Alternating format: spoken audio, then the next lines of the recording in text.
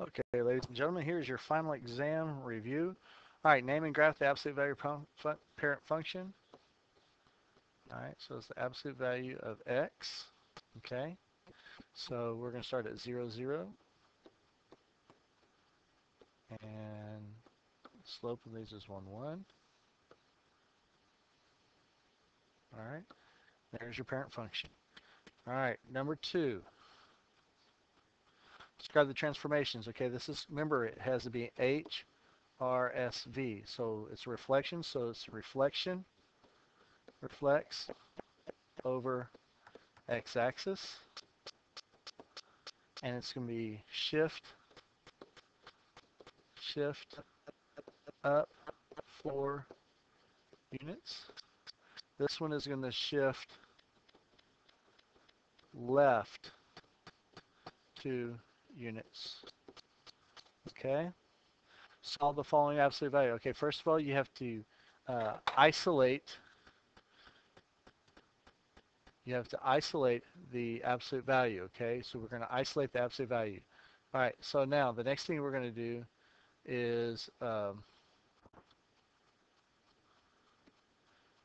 right, here we go. So right here, we're going to divide by -5. And when you divide by -5, you get absolute value of 3 plus 4x equals positive 23. So now, two equations. 3 plus 4x. So 3 plus 4x equals 23. And the other equation, 3 plus 4x equals negative 23. Because remember, 23 and the absolute value of 23 is 23, and the absolute value of negative 23 is 23. So minus 3, 4x equals 20. Divide by 4, x equals 5. Over here, minus 3, 4x equals negative 26. Divide by 4, x equals negative 13 over 2. All right, over here, we're going to multiply both sides by 8. That cancels that out. I'm left with absolute value of 7x plus 4 equals 24. So 7x plus 4 equals 24, and 7x plus 4 equals negative 24, okay? So minus 4, and that gives me 7x equals 20. Divide by 7, and x is equal to 20 over 7. Minus 4, 7x equals negative 28. Divide by 7, x equals negative 4. All right, number 4, name and graph the reciprocal function. Actually, it's supposed to be rational parent function, and that's 1 over x. So remember, it's going to look something like this. Okay, it's going to look something like that. So number 5, describe the transformation. This is going to shift left 5 units, and then the other one's going to shift up 5 units.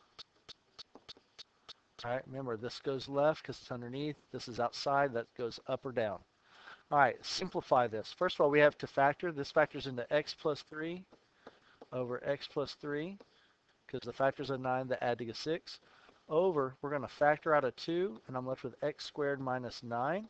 I still got to factor the denominator, so this stays the same, x plus 3 over x plus 3 over 2 times x plus 3, x minus 3. Remember, this is difference of squares, x plus 3 cancels out, and so I'm left with x plus 3 over 2 times x minus 3, and we can leave it like that.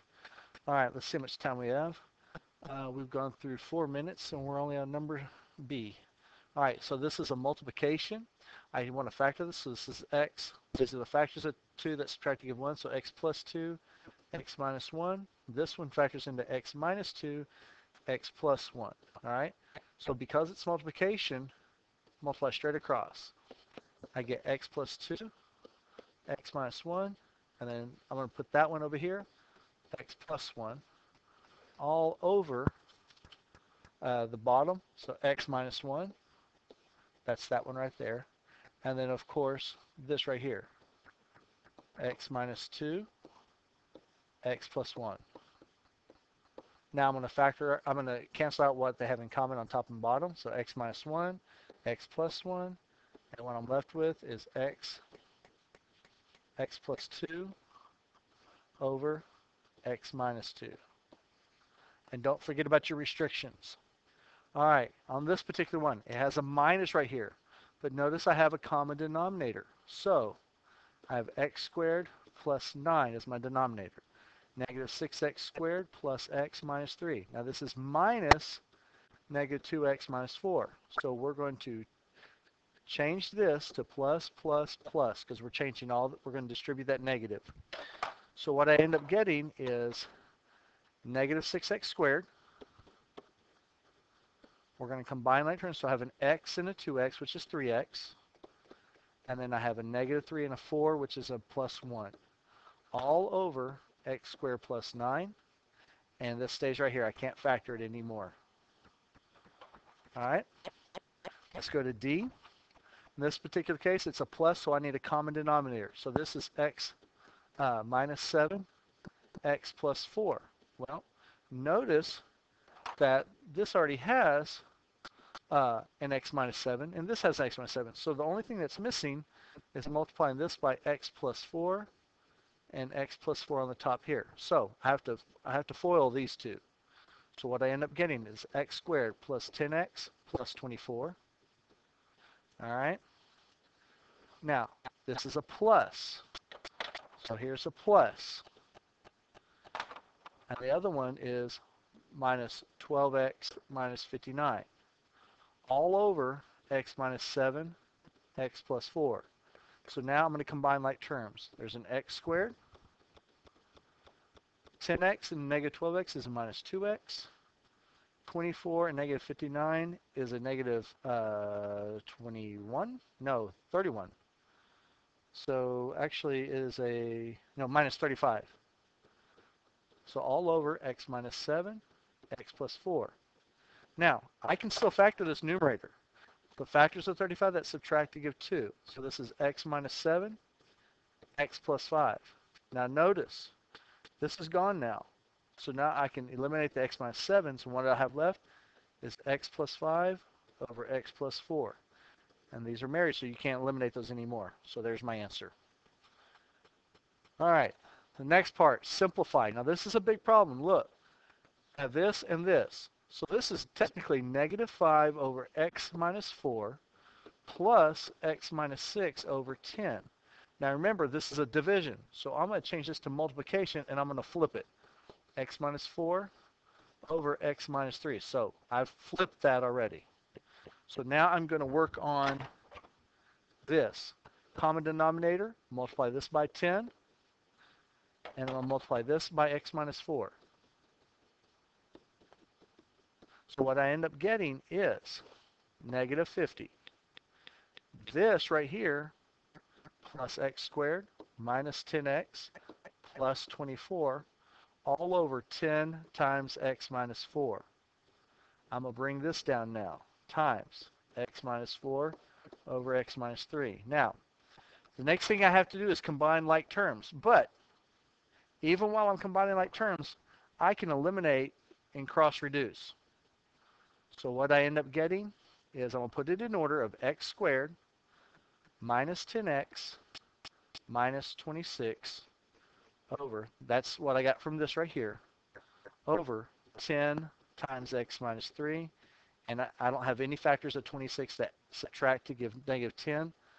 So I'm going to leave it x minus 3. I'm going to leave it like that as my answer.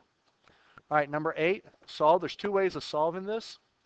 I could multiply by x minus 5 here, and I'd get x squared plus x minus 30 equals 11x minus 55, minus 11x plus 55, minus 11x plus 55.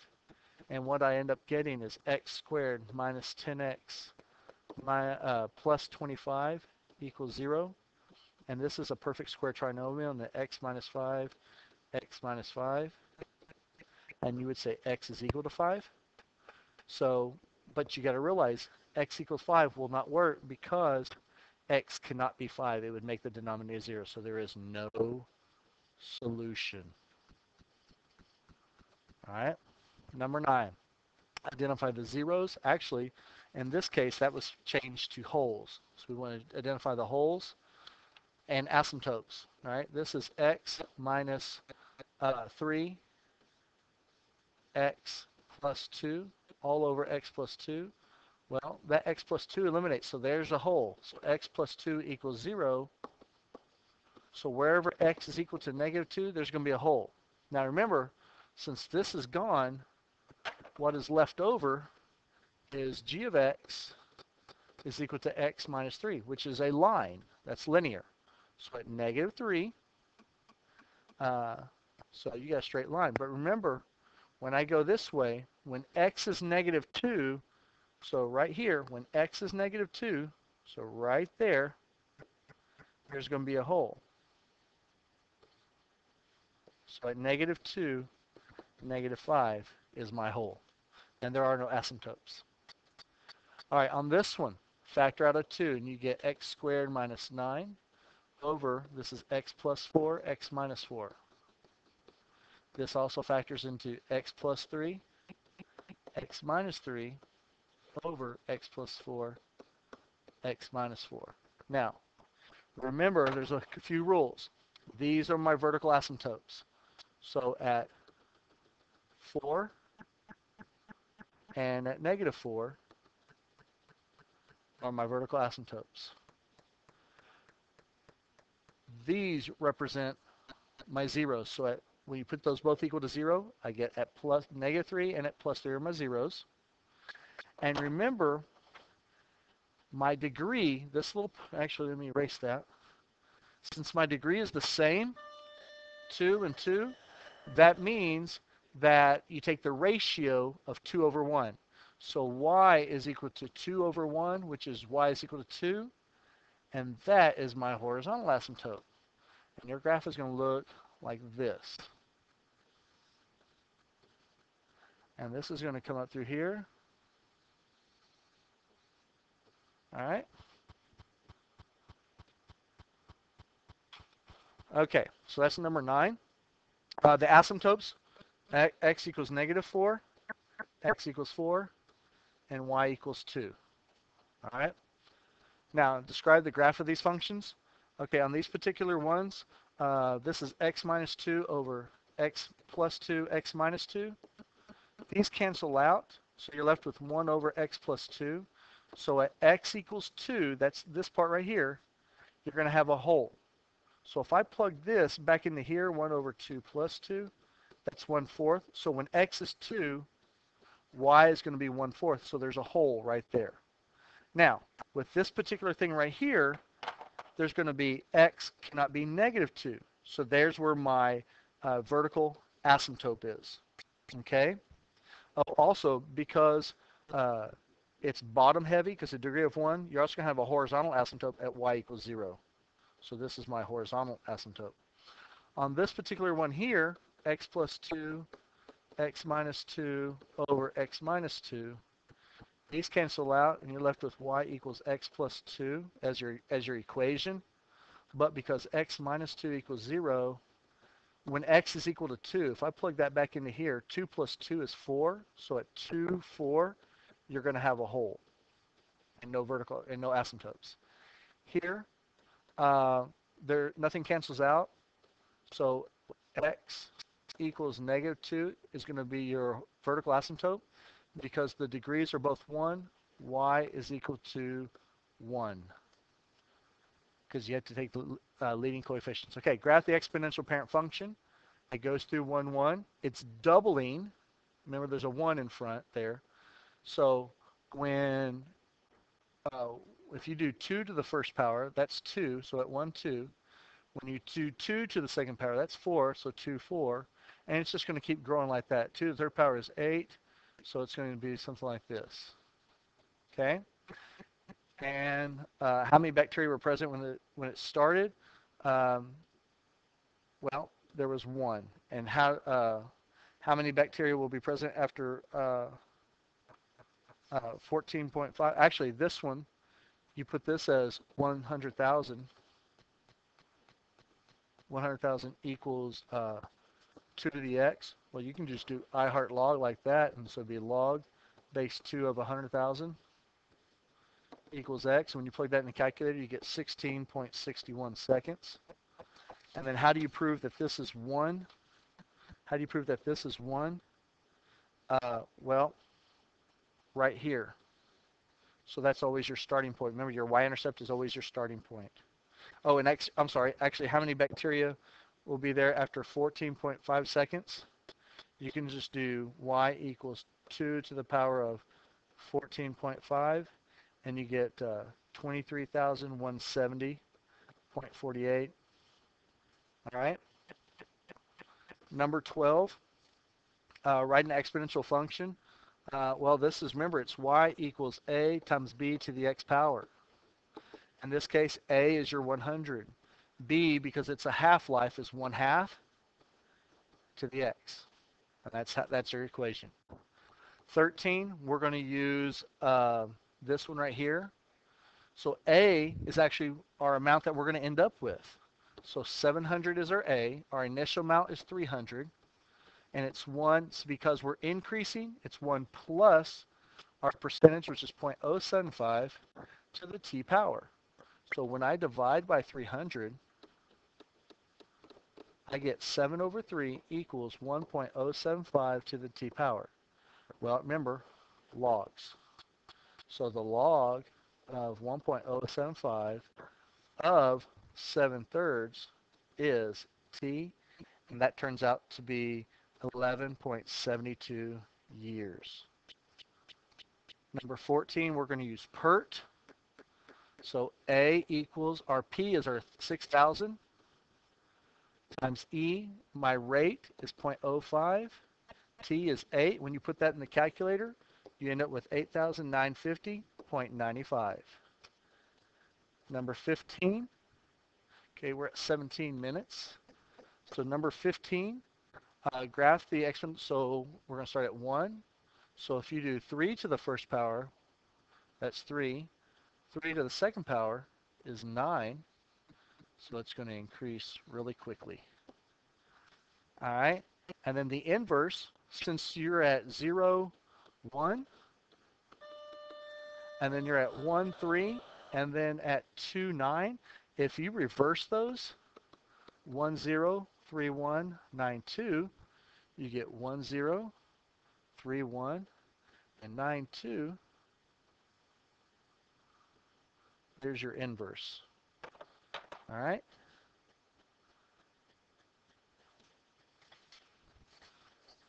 Okay, number 16, these are real easy. Change it to, from writing an exponential equation to logarithm. So it would be log base 2 of 8 equals 3. 4 to the second power equals 16. And simplify this, so it's log base 4. That's 64 equals something. So basically when you do this right here, you get 4 to whatever power is 64. And the answer is 3. Number 19, find the center and the radius. Well, if you're finding the center, you use a midpoint formula. So -9 plus -1 divided by 2. And -6 plus 0 divided by 2. So that becomes -5. This becomes -3. There's my center. So using the center and a point, so if I use the distance formula of, so -5 minus -1 squared plus -3 plus 0 squared. So you get, so that's -4 squared, which is 16, plus 9, so that's 25. So the radius is 5. Graph the equation. So here you have to divide by 64. When you do that, that equals 1. So you get y squared over 4, x squared over 16. All right. And so on this particular one, you start at 0, 0. You go 1, 2, 3, 4 to the left, 4 to the right, 2 up, 2 down. And there's your ellipse. Number 21 is x squared, or sorry, x minus 2 squared plus y minus 4 squared. That's my center. And then in order to find the radius, you find the distance. So it's 2 minus 2, negative 2 squared plus 4 minus 1 squared. So you get 16 plus 9 square root of 25. So that's going to equal 25. Number 22, write the equation of the circle. So basically, x minus 8 squared plus y minus 7 squared equals 36 as you get a square of the 6. Find the vertices. So this is going to be, it's going to look like this. So we need these vertices. So if we're at negative 2 and 1, so negative 2 and 1 is right here. This is going to go up and down 5. So 5 up, 5 down. So this would be at negative 2, 6, and negative 2, negative 4, and those are my vertices. Number 24, identify the conic section. It's an ellipse, so that's at negative 2, positive 4 is my center. All right, so this is 6, this is 5. So 1, 2, 3, 4, 5, 6, because it's under the x. 1, 2, 3, 4, 5, 6, 5, and 5. My ellipse. And then finally the last one, it has a square, so it is a parabola. So you get x minus 2 squared equals 12, y plus 1. I'm going to multiply by 1/12 to get rid of that on both sides. So I get 1 over 12 x minus 2 squared equals y plus 1. Subtract the 1 on both sides, and I get 1/12 x minus 2 squared minus 1. So I'm at, if you look here, you get a 2 and a negative 1 as my vertex, so 2 and negative 1. And then because 4a equals 12, that means a is equal to 3. So 1, 2, 3. And that's my directrix. 1, 2, 3. There's my focus. And because this is 12, 1, 2, 3, 4, 5, 6. 1, 2, 3, 4, 5, 6. And there's my parabola.